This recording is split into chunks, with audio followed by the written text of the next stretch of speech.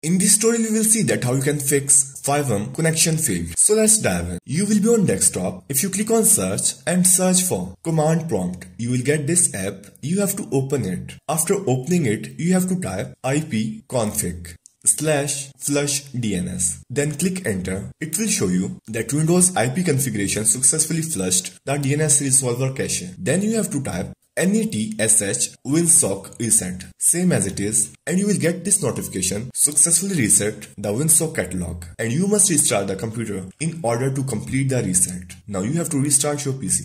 After restarting your PC, if you click on search and type here network, you will find this exact view network connections control panel. You have to open it, and here you will get your network connections. You have to right click on Ethernet and open properties. Here you will find network protocol version 4. If you select it, you will get properties button right below. You have to click on that and it will be on obtain DNS server address automatically. You have to select use the following DNS server addresses and type here 011 and in alternative DNS you have to type here 1001 and simply click on OK. And then you have to check that your FIVEM connection failed error is solved or not. So that's how you can fix FIVEM connection failed to connect the server after 3 attempts error.